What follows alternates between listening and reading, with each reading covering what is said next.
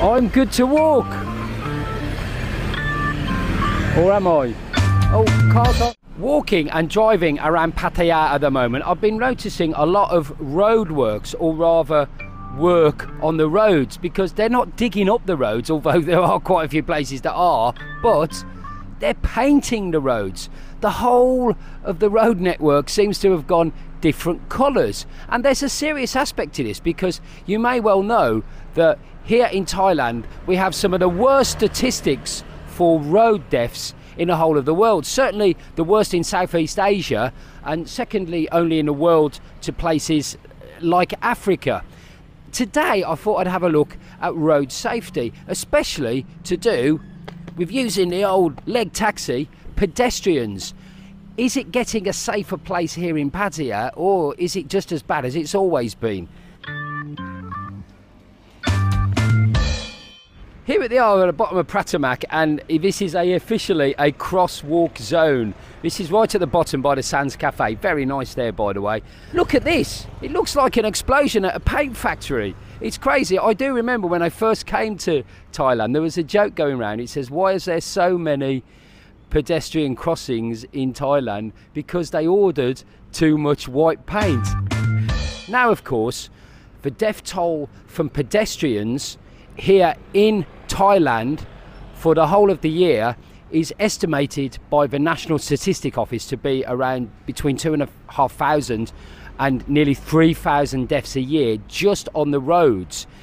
In July, a 45-year-old man was killed at a crossing, and one of the things that the driver complained about was bad lighting at the crossing. But of course, one thing that may or may not have been an issue in that respect was what we call window tinting in the UK, or the putting a black film on the windows of cars. Just look at this vehicle here. Can you imagine at night time 90% of the light will be blocked? The vision from the driver's seat from the left and the right at the front, and also the vision he gets at the back, will be very, very severely restricted. The feeling in Thailand is that when we're in our car, we like to have a very high measure of tint on the windows, because we don't want people to see who's driving. It's our car, it's my personal space. And that actually plays onto the thing about face with vehicles. The bigger the vehicle, it seems that you have more of a right of way here in Thailand, and also the bigger the vehicle, it's seen that, you know, you're the king of the road, you've got money, so you can kind of do what you like. Which is, you know, it seems to me in Thailand that you have figures that I've just told you about, and nobody seems to really do anything until there's a major incident that captures the public's imagination, and then everybody goes around trying to address the problem, and then a few months later everybody ignores it. And there was one such case about road safety that took place in January of this year, 2022. A doctor was killed outside a hospital on a zebra crossing. Her name was Dr. Katai. Katai in Thai means rabbit. She was hit by a motorist who was a policeman on a big bike. He had no license plate, no insurance, no tax, no wing mirrors, and he was clearly speeding. He was sentenced to 1 year and 15 days imprisonment, but he's currently out on bail on 200,000 baht bail money. So after that happened, all around Bangkok, there was a big urgency to make sure that the pedestrian crossings were a lot safer. And that's filtered down here into Pattaya. At the entrance to Walking Street, the Beverly Hills of Pattaya. What they've done is, as you can see, there is a pedestrian crossing here. Now, I've always thought this is a very strange pedestrian flow, if you like, because just behind you right here you've got Beach Road, and you've got hundreds if not thousands of people an hour walking this way, maybe to come and have a great night out at Walking Street or even Soi Diamond.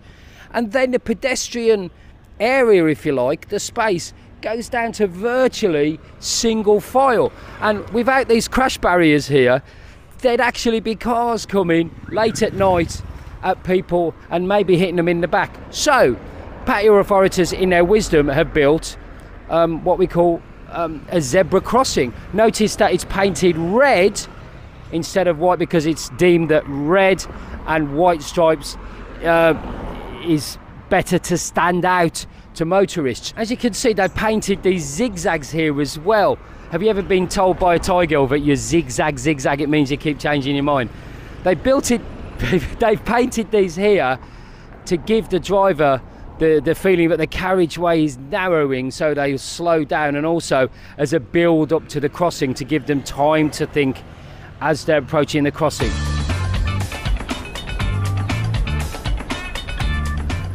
And this is the site of a brand new, what we call in the UK, pelican crossing. You know, one of them crossings where you have to push a button and then the lights turn red and it's safe to stop, and there's usually an audio signal for you to stop, for you to start walking.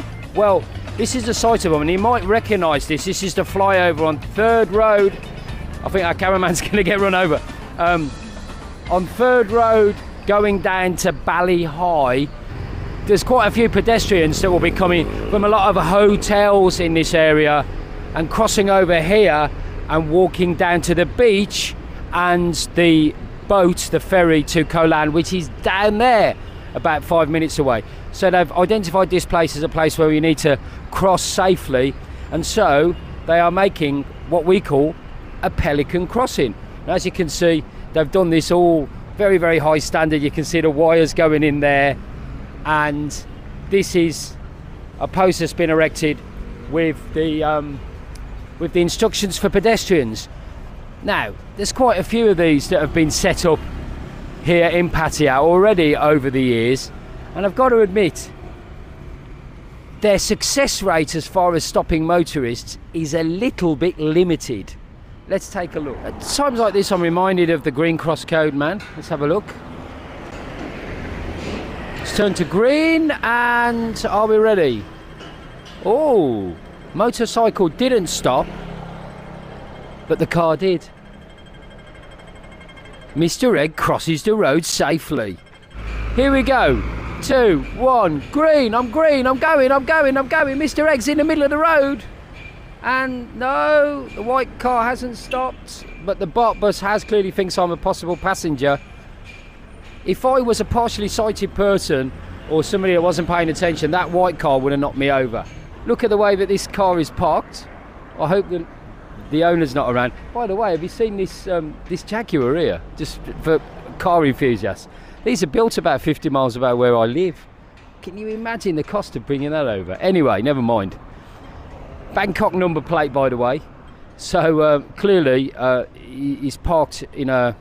He shouldn't be parked over the area where the pedestrians have to cross. Right, Misteregg strides to the road. Here we go. Here we go. No, BART bus, motorbike, no. There you go. Yeah. Cap Kumakap. Bye. Oh, I love this. You never get this in the bus. See you on YouTube. See ya. Lupa Pattaya. Tikitung. There you go. So we've just come to our next location, and look at this. My traffic warden-esque cameraman, balloon chaser, has spotted this. Now, these road markings were only painted within the last week. And look at this. This hashed area means that you can't park. This red area here is actually a bus stop, because we've just come to Central, or Centran, as the Thais call it. And they've parked here, so the buses will have to let passengers alight in the road. And you can actually smell the paint, it's that new, and they've been parked on. This is possibly my most dangerous outro ever, crossing the road in Pattaya. That's it. What are you thinking? Do you think the Thais are taking road safety seriously? Would you like to see more fines and the police clamping down on it, or do you think it's too much? Or what are your feelings about the whole issue of road safety and pedestrians here in Pattaya? Please let me know. I'd love to know what you're thinking in the comments down below. I'm Phil. Hopefully, if I can get to work safely, you'll see me every day from 2 PM at Lupa Pattaya on Soy Diamond, and get set for my new bar, which is opening in October as well, next door. We'll see you soon. But for me, Misteregg, now I think it's time I went for a drink inside. See you soon. Bye-bye.